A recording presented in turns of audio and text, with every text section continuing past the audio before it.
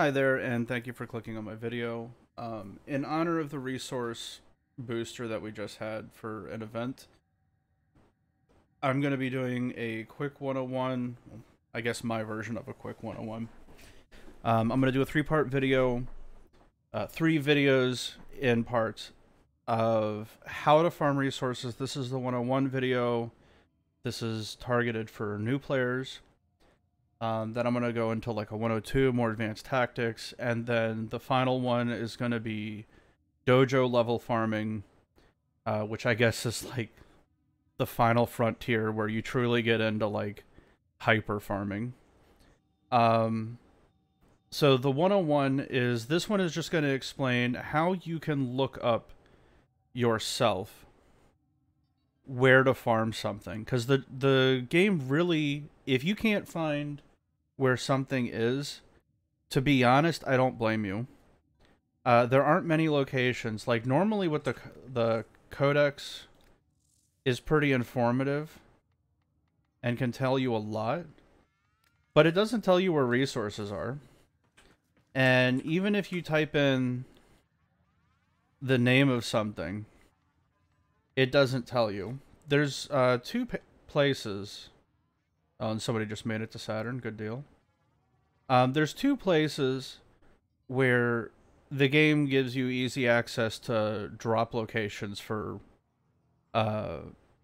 resources. The first one is in the market. A lot of resources, and I'm going to be referencing a lot alloy plate because it's the first big farm that exists for a new player. Oxium also exists, and I'm going to talk about that also, but I'm not going to go over each resource. There's so many videos on it. I'm just going to tell you how to look it up. So you can do any resource that you want. Eventually, if you play Warframe a lot, you're just going to remember the locations, or at least remember approximately where it is, and you'll end up finding it easier. But I'm just going to tell you how to look this up, so you can do it yourself. This is the in-game method. When you go, and you're never going to buy these. Don't ever buy these resources. When you hover over it, though, see how this is available for purchase for 30? It's only for, if I click on it, 1,500 alloy plate. That's absolutely nothing. Like, according to this, I'd be rich. But if you hover over it, again, don't click it. It doesn't give you any information. This is the panel from down here, right? It's the same panel. If you hover over it, it gives you the drop planets for planetary resources. Oxium is the other one, but this is in a separate category, at least as far as I'm considered. But alloy plate is a planetary resource, and this tells you the planets that it drops on. So we're going to cheat a little bit. I have multiple monitors. I don't know if you do, but one of the things I do when I'm referencing this stuff is I always take like a quick screen grab to reference it, or anything in game. And I'm going to check these planets one by one. And this is the Nubro 101 way of looking for stuff. So I come here, the Venus, we got it from the list. Locations, Venus is the first one. And if you're seeing this, you're a little further in the game where you have a Lich and Nora's Nightwave. You probably just see Nightwave. What you're going to do is click on Resource Drones, and it's going to swap over to this extra tab. And this circle is going to appear. Just hover over it. You don't even click on it. And it's going to bring up this info panel.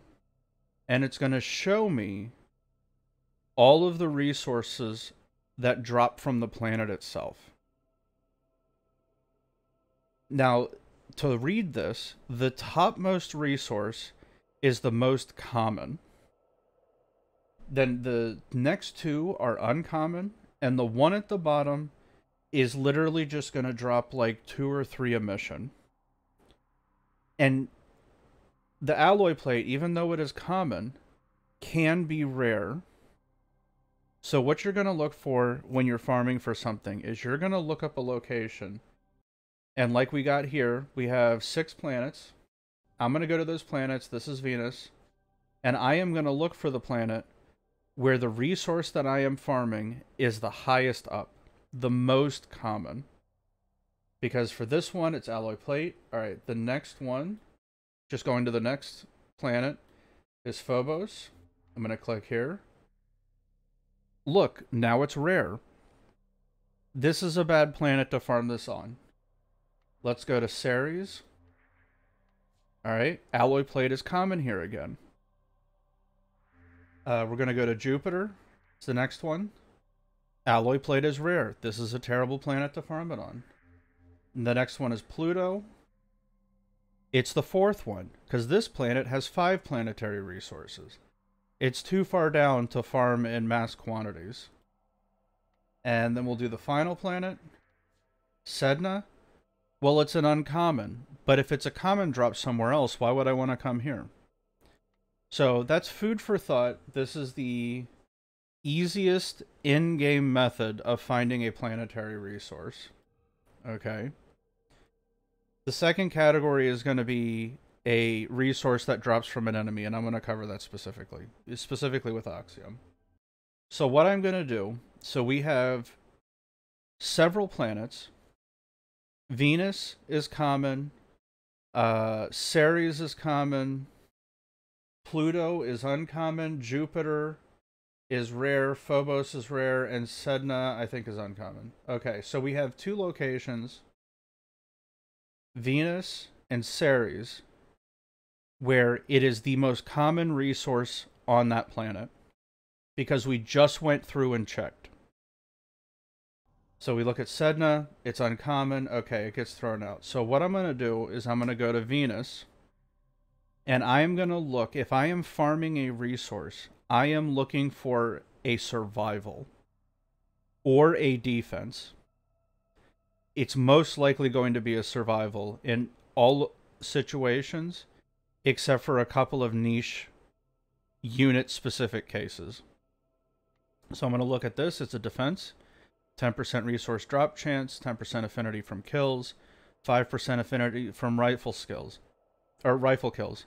Because this is a dark sector. So we're going to be, looking for dark sectors because they offer bonuses. This is, I know you're asking, why is it a dark sector?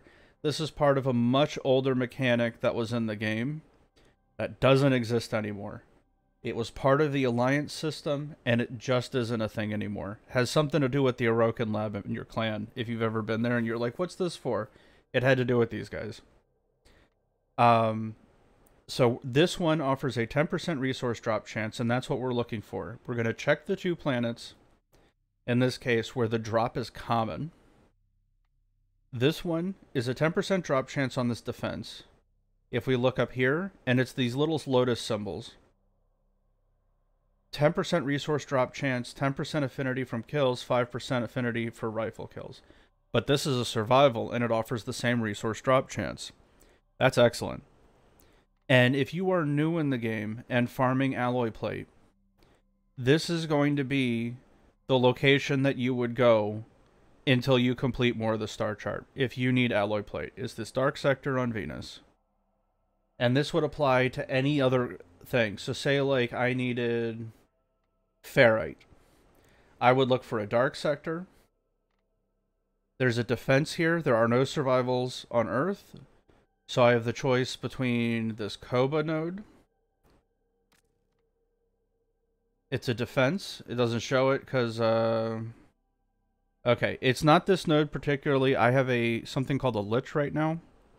So it's showing the defense strength of the Lich mission. But if you look, when I click on it, it shows the regular defense. So I would go here if I needed to farm ferrite and I was low level or low MR or new to the game. So going back to alloy plate, I would then go to the other planet where it's common, which is Ceres, right? Alloy plate's common. And I would look for my dark sectors again.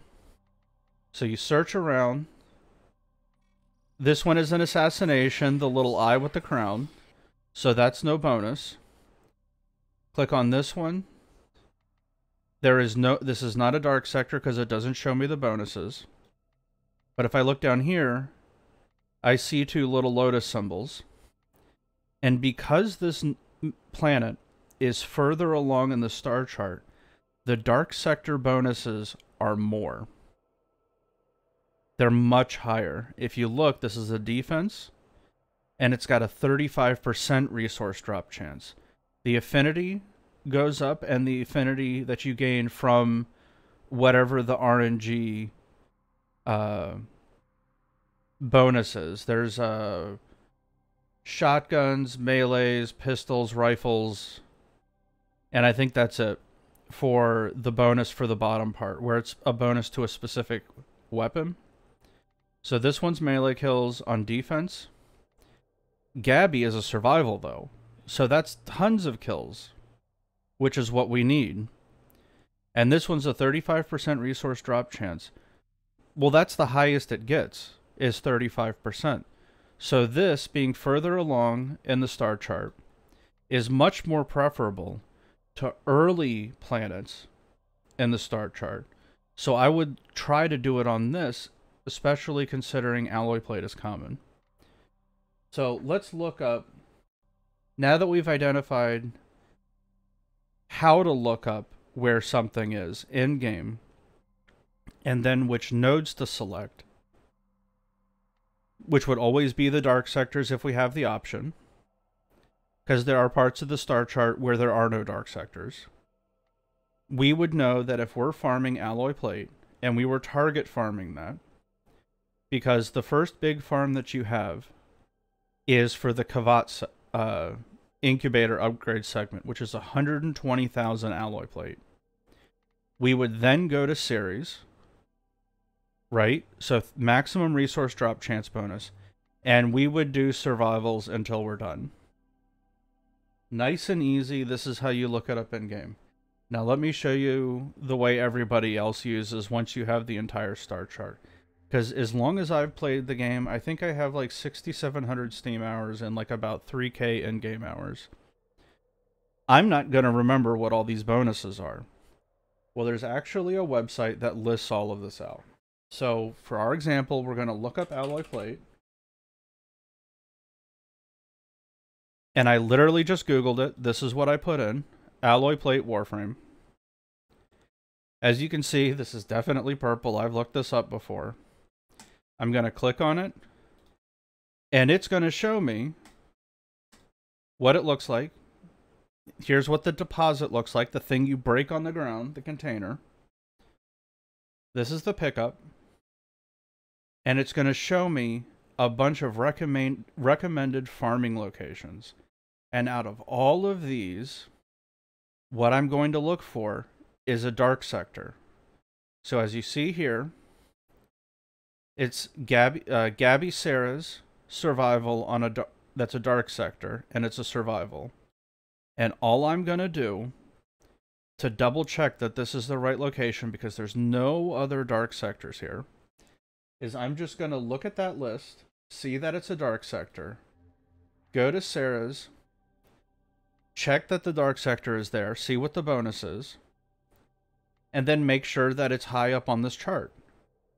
And then once I see that it's the most common, 35% resource drop chance is the highest resource drop chance. So I'm not going to have a problem with this. And I am then just going to go farm this resource here. Now the other thing that needs to be mentioned is there's planetary resources, but there are also, particularly Oxium,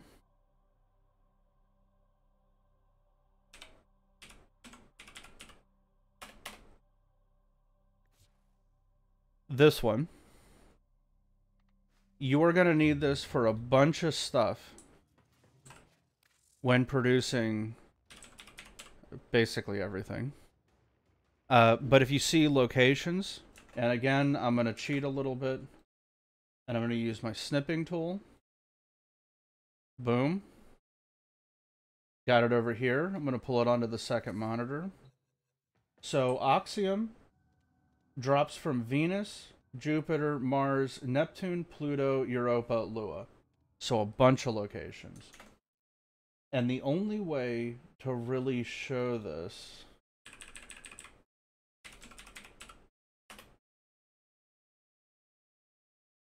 Is that when I pull up the wiki, and if you're farming for a resource, again, this is the in-game info, but this resource, without telling me, is also letting me know that this is a drop from a unit. And this sort of resource is what I was talking about, where occasionally defenses are something you need to go do. If you look at the farming locations, it lists a bunch of defenses, like Phobos, Jupiter, Pluto. The meta for this is actually the Io Jupiter defense. But the way that you can tell easily that this is a resource that drops from a unit is if you notice, it doesn't show me what the cache looks like. The deposit. You remember how the alloy plate had the little drum? This one doesn't have that.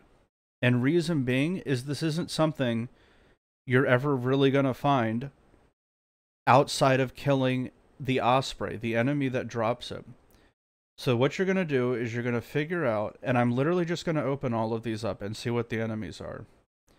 Read through what they are. Okay, Grostag 3, Executioner. Okay. Grostag 3 is a horrible group to farm. But they're random. You can't hard farm them. Unless you have, unironically right now, Barrows out and the Grostag 3 beacons out. You can farm them now. But it's a hit squad. So you can't farm resources from this guy very effectively, especially with Oxium. Then you have Executioner Knock. And you look at where he drops. Okay, it's a... This is a Rathum. Yeah, Arena. And this is just from experience, because anytime you see Executioner, think Sedna arenas.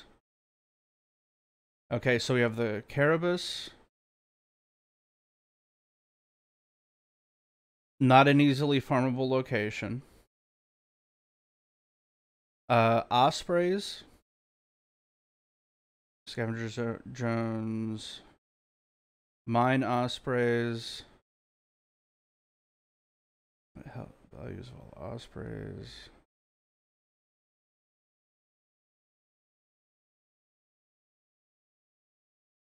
Okay, farming locations. Okay, the defense. It looks like these drop, or these spawn more in defense missions. And you have to kill him, you can't let him self-destruct. Okay, so we'll hold this tab open. Nemes, I think this is a Railjack enemy. Daedalus, Malice, and Vedzol. Oh, okay, yeah. Daedalus, Shadow Det.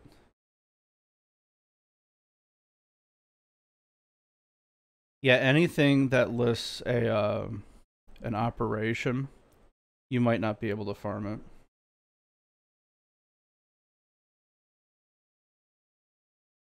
All right, Malice. If you're fighting that guy, you probably don't need this guide. So Nemes, Archwing. Nemes Scout, okay. Corpse for the operator. They're spawned by Daedalus, Malice, and Vedzol. Okay, so this is a spawnable enemy that's dependent on something else spawning it. Wouldn't rely on that too much. So it looks like by default, the Ospreys are where it's at.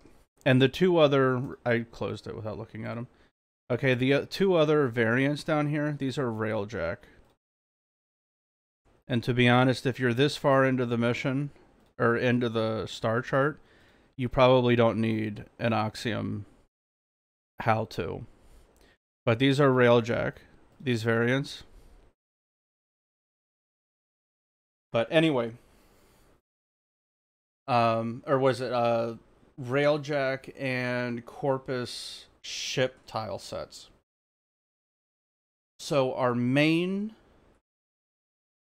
source of Oxium is going to be the Oxium Osprey.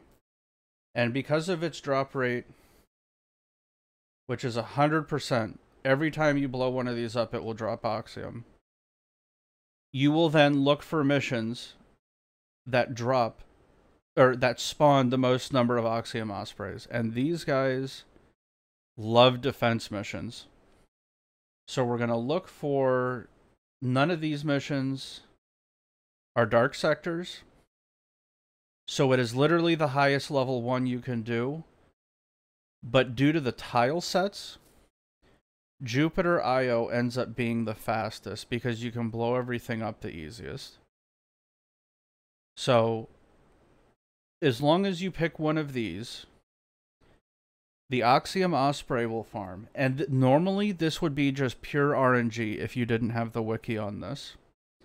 But this is what you have to look out for also, is that it's not a planetary resource, but it's a resource from a specific unit. Now, does this seem like a lot of a hassle? A little bit.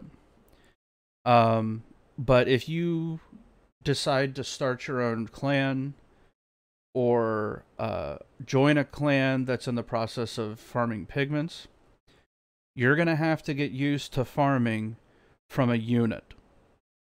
But that's for a later video. But this is how you farm, or this is how you find where the resource is, and how you pick the node of where to go farm it. So Io is here. You just do the defense mission.